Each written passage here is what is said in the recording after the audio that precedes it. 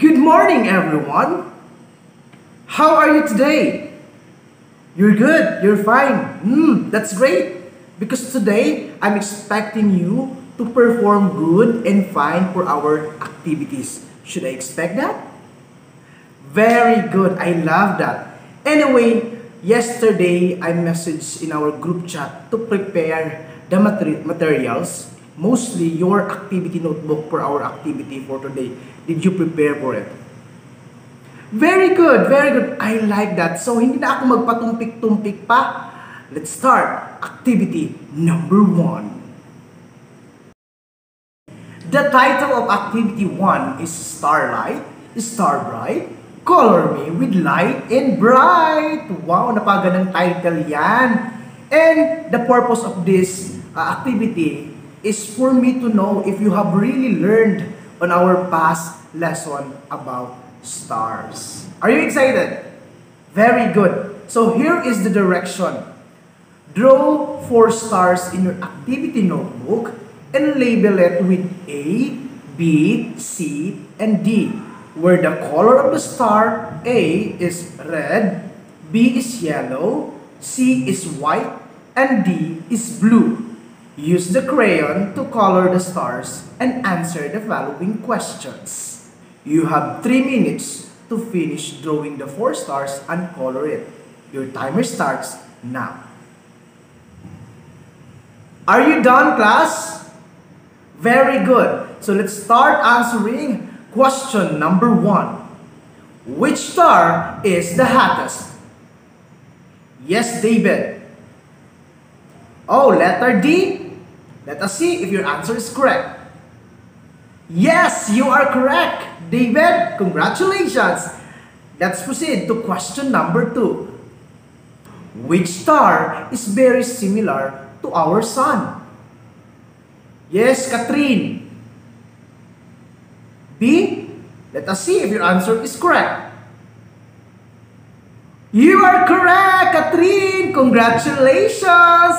And let us proceed to question number 3. Which star is the coolest? Yes, Abner. Letter A, let us see if your answer is correct. You got it correctly, Abner! Congratulations! The answer is letter A. Ayan! Congratulations everyone who got perfect. Oh, everyone got perfect. Oh, that's good. That's good, everyone. That means that you have really learned with our lesson yesterday. Congratulations. Congrats yourself. Congrats yourself. Okay, very good. So let's continue to the next activity. Activity 2, guess and reveal. Directions. Reveal the world by identifying the corresponding letters of the given numbers in each box. Write the letter inside the box provided below and write a short description about it. Okay? So here is the activity that you are going to accomplish. Okay? What did you say on the screen, class? Yes, there are letters and numbers. Okay? Then we have there below the word that you are going to reveal after doing this activity. In your English subject, did your teacher tell you how many letters are there in English alphabet? Yes, your teacher is correct. That is 26 letters, okay, in the English alphabet. As you can see in the screen, the letters is represented into numbers from 1 to 26. Okay? Do you know how to count numbers? Did your mathematics teacher teach you how to count the numbers? Really? So let's start counting these numbers from 1 to 26. Are you ready? Okay, let's start. 1, 2, 3, 4, 5, 6, 7, 8, 9, 10, 11, 12, 13, 14, 15, 16, 17, 18, 19, 20, 21, 22, 23, 24, 25, and 26. Very, very good. Okay, I like that. I know that you are very excited to reveal what is this mystery word. But before that, please let us sing first the alphabet or English alphabet song. Okay, it's been a while that I sing this English alphabet song. Do you know how to sing it? Okay, that's good. Because in your MAPI subject, you're also singing. Diba? In your music. Diba? Okay, so let's sing this. 1, 2, 3, and start. A, B, C, D, E, F, G, H, I, J, K, L, M, N, O, P, Q, R, S, T, U, V, W, X, Y, Z. Oh yeah! Congratulations! Thank you everyone for participating and for your very, very wonderful voice. Okay, let's start revealing this word. Who can guess this one? For the first letter. Yes, Carol. Yes, it's letter C. Okay, very good. Next. Yes, Anna. Yes, it's letter O. Very good, Anna. Congratulations. Next, Lita. Yes, it's letter N. Very good, Lita. How about the next? Yes, Judy. Oh, it's letter S. Very, very good. You got it right, Judy. How about next? Cha. Yes, it's letter T. You are correct. Very good. Next, Mers. Yes, it's letter E. Very good. Next, Don. Yes, it's letter L. And of course, since the same lang naman yung dalawa, yes, L din yung next na letters na hulaan. How about the next one? Marlene. Yes, it's letter A. Very good, very good. How about the next one? Doris. Yes, it's letter T. Very good. The next one, Feb. Yes, it's letter I. Very, very good, Feb. Next, Vine. Yes, it's letter O. Very good. Next, ikaw naman, Madel. Yes, it's letter N. Very good. Next, last, yes, Jade. Yes, it's letter S. And the mystery word is constellations! Wow! Congratulations, everyone. Give clap to yourself. Very good, very good. Now, please give a short description about the word constellations. Okay? Okay? Anyone from the group about the word constellation? Do you have any idea? A group? Yes. Related to star? Yes. In the galaxy? Yes. Yes, you have a point on that. Everyone you said about it, about constellation, is related on its meaning or definition. Because constellation is a group of stars that make an imaginary shape in the night sky. They are usually named after mythological characters, people, animals, and objects. And that is constellations. I know that you are very excited to continue for our next activity. Am I right? Okay, but before that one, you should know about the most essential learning and the specific objective in our lesson for today. The learners should be able to infer that the arrangement of stars in a group or constellation does not change. Specific objective: identify and recognize the name of constellation.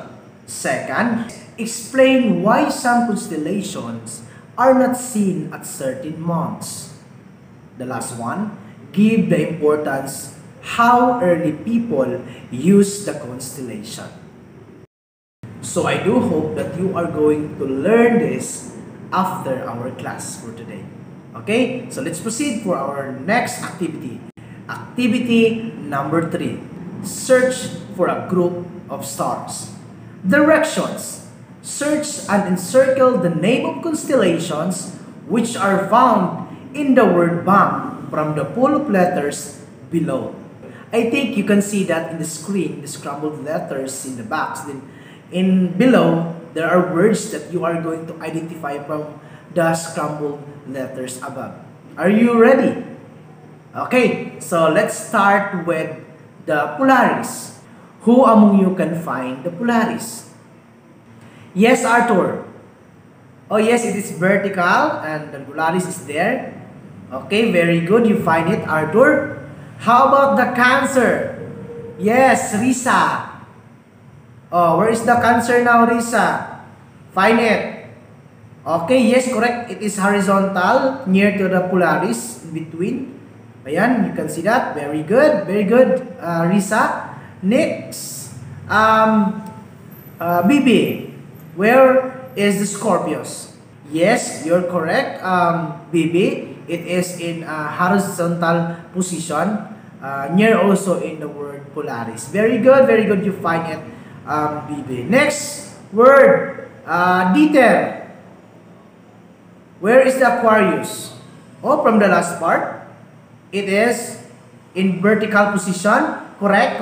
You got it correct, Dieter. How about you, Gister? Where is the Orion? Oh, yes. It is in a horizontal position in the left side part. Very good, Gister. You see it. Next, how about the Sagittarius? Yes, Kyle. Oh, you are correct. It is in vertical position, near to the word Orion. Very good. You got it correct, Kyle. How about you, Clyde? Where is Gemini? Yes, it is in horizontal position. You are correct for that. Next, yes, Myris. Where is the Perseus? Yes, you're correct. It is in horizontal position, connected to the word Sagittarius, the R. Very good. You find it, Myris. Next, how about the Taurus? Where is it? Gino. Yes, it is below to the word Perseus. It is also in horizontal position. Very good, Gino. How about the last one, Leo? Ginalre. Yes, it is in horizontal position in the lower part or near part of the word Sagittarius. And congratulations everyone, you have found the words in the word bank in the scrambled letters above. Very congratulations. Before I proceed to the next activity, I would like to share something about the Polaris, or known as Northern Star. Before, if you're going to go back in our history, in your history subject, sa mga kapwa natin tao na naglalakbay sa karagatan, ang Polaris is served as navigator ng mga manlalakbay noon because wala pang kompas eh. Okay? And since the Polaris is mostly constant in the night sky, so the manlalakbay or manlalayag noon can easily determine na itong Polaris is pointing to north. So if your place is located into eastern part or western part or southern part, then you can easily determine. So just face the Polaris and you will know where is the east, west, and south. Okay? So that's it. So let us proceed to the next activity. Activity number 4. Scrambled constellations. Direction. Arrange the scrambled letters to form the constellation names and identify the season of the year one can see the constellation prominently. Winter, spring, summer, or autumn. Write your answer on the blank provided. In your screen, you can see the scrambled words. There are 2 blanks where you are going to put the correct word from the scrambled word and what season it is appear in the night sky. Okay, let's start with number 1. Yes, Andrea. Yes, you're correct. It's Leo. So what season where we can see this Leo constellation? Yes, you're correct. Spring. Very good. Next. Yes, Bakay. Oh, yes, you're correct. It's Gemini. And what season? Winter. Very good, Bakay. Next, yes, Geraldine. Yes, it is Canis Major. What season? Winter. Very good. Thank you so much, Geraldine. Next, Angela. Yes, you are correct. It's Cancer. And what season? Yes, you are correct. Spring. Very good. Angela. Next, Binudin. Yes, you are correct. Binudin, it's Persos. What season? Yes, it's autumn. Very good. Next. Yes, Charlize. Correct. It's Pegasus. What season? The same. Autumn. Very good, Charlize. Next. Tristan. Correct. It's Boots. What is the season where you can see this? Spring. Very good. Next. Oh, Andro. Yes, that is correct. Eridanus. What season? You can see this. Summer. Panahong ang sarap maligo sa beach, di ba? Basta sa summer. Ayan. Next is, yes, Arturo. Yes, it's Citos. And what season? Yes, it's summer. Very good. The last one. Yes, Kylie. Yes, it's Scorpios. What season you can see this? Okay, summer. Very good. Very good. And congratulations everyone for identifying the words and of course the season where we can see this constellation. So, from the winter constellation, they are best seen in December, January, and February. So, tiglamig to. They include Orion, Canis Major, Gemini, Taurus, and Eridanus, to name a few. So, as you can see, mostly pag December, we feel the cold. Diba? Gaya ng pagmamahal niya sa'yo, ang cold. Next, we have spring constellation. Spring constellations are those that are seen during March, April, and May. So, constellations such as Leo, Cancer, Boots, and Aquarius may be seen during these months. Okay? So, that's it. Next, we have summer constellation. Summer constellation are best observed in the months of June, July, and August. It includes Scorpius, Sagittarius, Cetus, and Eridanus. Okay? Next one is the constellation observed during September, October, and November are considered as the autumn constellation. Stars of Andromeda, Perseus, and Pegasus are best seen during these months. And anyway, before I continue, I would like to share this very important information to you from our history because maybe many of you do not know about this one. But before, since we don't have calendars, TV, or radio that will inform kung kailan ang tag-init at tag-ulan before, so yung mga farmers is looking to the sky every night. Like for example, if they see the Scorpios in the night sky, Scorpius constellation, that means summer yan. So it's not good to plant. Okay? So, if ever they say Leo, that's a good time to plant crops and etc. na pwede pa nilang itanim. So, yan. Sa constellation, nagbabase ang mga farmers natin noon sa kanilang pagtatanim ng mga gulay, halaman, palay, at iba pa. Okay? So, huwag niyong kalimutan yan. Huwag niyong kalimutan yung mga ganyang history. Okay? Sobrang nakakatulong ang constellation noon. Kaysa ngayon. Kasi may TV na eh. May radyo na. May cellphone na. So, easy na nating malalaman kung kailan yung ting-init at saka yung ting-ulan. Tama? So, yun. And that's it for today. Have you enjoyed with our activities? Oh, that's good to know. Thank you so much. And I believe that you have learned a lot from our lesson for today. And before we end our class for today, we will have first our assessment. Please prepare your activity notebook, number it 1 to 5. This is your assessment for today. Are you ready?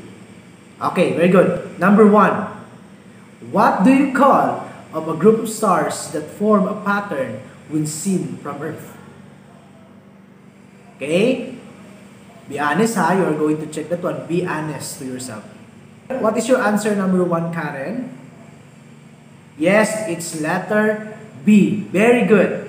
Okay? Did you got it correctly? Very good.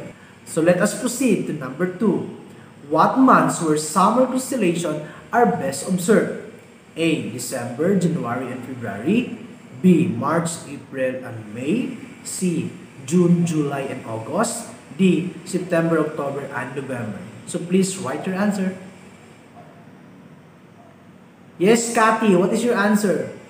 Yes, letter C. Oh, check it ha. Be honest to yourself. Okay, number 3. Which of the following 4 seasons that you can best observe the Leo, Cancer, Boots, and Aquarius constellation? It's letter A, spring. B, winter. C, summer. D, autumn. Yes, Edward. Oh, letter A, that is correct. Okay, be honest in your checking your paper ha. Okay, number 4.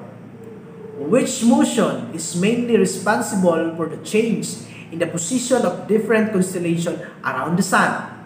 A, rotation of Earth on its axis. B, rotation of different constellations around the sun. C, revolution of Earth around the sun. Or letter D, revolution of different constellations around the sun. What is your answer? Yes, Pat. Yes, the answer is letter B, rotation of different constellations around the sun. Number 5. Why are some stars are visible in March but not visible in September? It's letter A, this is due to Earth's rotation. B, this is due to sun's movement. Letter C, this is due to moon's revolution. Or letter D, this is due to Earth's revolution. What is your answer? Yes, Mark. Letter D? Yes, that is correct. Wow, very good. You got it right, guys. Anyone who got perfect? Oh, lahat perfect. Wow, very good. Very good. Congrats yourself. Give a hand to yourself because you have learned a lot for today. Before I leave, I would like to inform you that I already sent to our group chat the instructions for your assignment that you are going to pass next week. Am I understood? Okay, goodbye everyone. God bless you.